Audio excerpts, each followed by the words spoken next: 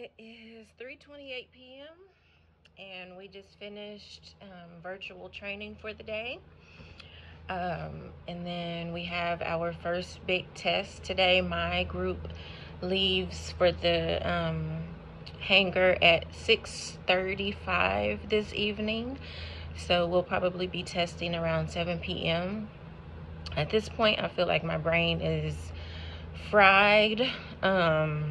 About to pop out at the top of my head because we learned so much today, like so much. Like I've said in previous videos, like it is a lot of information to take in, and I don't think people realize that. I don't think people give flight attendants half of the credit that they deserve. Like, we talked about everything today. There's so many acronyms in my head and FAA regulations, and oh my God. So yeah, I'm going to take a short nap, and then I'm going to study a little bit for the test because this is one of the major tests. You take it, you have to get an 80%. If you don't get an 80%, then you can retake it one time. If you fail the retake, then you go home. And out of all of the tests, you only get 2 retakes. So like if I fail this one today, do the retake and pass it. Then if I fail another test, then I think I get a retake for that one, or either that's it. But like I said, it's very strict, very rigorous. So I'm gonna take a nap, and then I'm gonna study, before I leave for the shuttle. Some people are about to leave in like an hour because their shuttle comes at 4:30, so they don't have much time to rest or to study. So I'm thankful because my pod is in the middle. Like, there's 5 pods and I'm pod C. So we're usually in the middle, like when we have to leave or, go somewhere or do something. We're usually in the middle of the day or the time. So we're not early and we're not as late. So glad about that.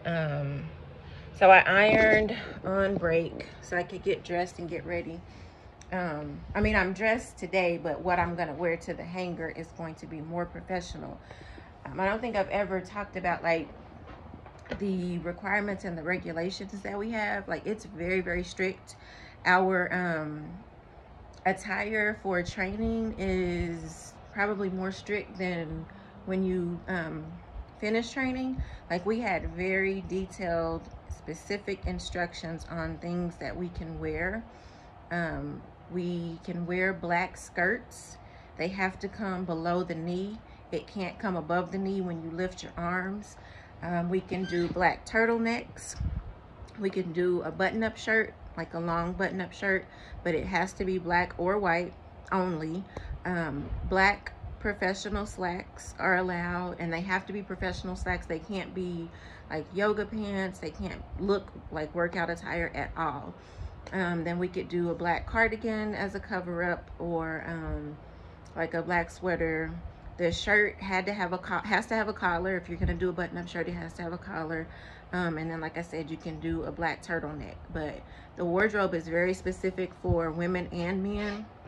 The shoes that you wear, we can only wear a specific type of shoe, and the sole of the shoe has to match the shoe. Like, they have to be black, and everything has to be black. Like, there can't be any white thread, there can't be a brown sole, anything. Like, every part of that shoe has to be black. It can't be mixed material.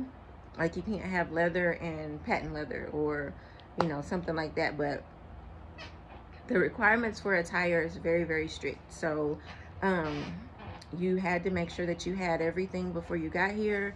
They do compliance checks, and with the compliance check, they're going to make sure that you are in uniform. As far as training, you can't have any visible tattoos or piercings. As you see, I have a piercing on my chest. So I typically wear a long sleeve shirt. I also have a piercing in the back of my neck, so I only wear turtlenecks because I make sure that that's covered. I have a tattoo on my wrist, and then I also have one on the inner part of my arm. So I can only wear long sleeve shirts. This one right here on my wrist, it's really light, but you can still kind of see it. I have to put makeup on that because even though I'm wearing long sleeves, if I were to point or raise my arm, and if my sleeve goes down and a trainer sees that tattoo, that's a write-up. Even though I'm wearing long sleeves, it has to be covered by makeup or long sleeve shirts. And I get it. You know, some airlines still don't even allow tattoos, so I'm glad that they do allow it. You just have to cover it, and you can't cover it with a bandage or anything like that. It has to be covered with your uniform and then also makeup, if you know you feel like you want more protection.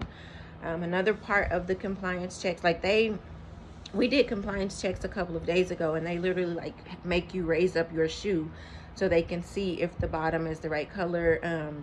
You have to wear either stockings or socks. If you're gonna wear socks, they have to be black. Your stockings have to either be nude color or black. I do black just because if you have tattoos on your legs, then you definitely want to do black, so those are covered up if you're going to wear a skirt. The uniforms that I chose the long sleeve shirts, like I said, to make sure that my tattoos are covered. And then I chose a dress and business slacks. Another part of the compliance checks, they make sure that we have all of our required items. Flight attendants are required to carry certain items when you're on duty. And so they will check, like they'll randomly, you know, make us pull out one of the items just to make sure that we have it. And so I wrote a list up here on my door. So when I'm leaving, because they tell you, you make sure that you physically check, because that is a write-up. And we only get 3 write-ups before you get sent home. So we are required to have our passport, our badge, our eFAD, which is, it's basically an iPhone, but it has like all of the regulations and our manuals on there. We're required to have that. It has to have at least 80% charge. And then it has to have the most, like we have to have updated it. So they will pull it up and look to see when we last did our update to make sure that we have the most up-to-date information, because if we were on a flight and the FAA checked and it wasn't updated, we could get fined for that. So passport, work badge, eFAD has to be 80%. We have to have our IOQR, which is our in-flight operations manual. And that is what we would use if for whatever reason our eFAD, if the battery died or it wasn't functioning or whatever. We have to have our cashless sales device, which is what we would use on certain flights, like if people are wanting to purchase things. We have to have a working flashlight, a watch that has the second hand. The watch can only be certain colors. So I have a black watch and I have a white watch. And it does have to have that second hand. Like it can't be a digital watch. And during training, it can't be a smartwatch. You can have a smartwatch once you get out of training, but you can't have one for training. And then what else? And then every day we have to do our own COVID-19 assessment. So we have to take our temperature and go in. We have an app. And we have to document in that app that we took our temperature and that we're not having any symptoms. So it's, like I said, it's pretty intense. It's rigorous. And they are checking to make sure that you are following all of the rules. So yeah, that's a little bit about flight attendant training.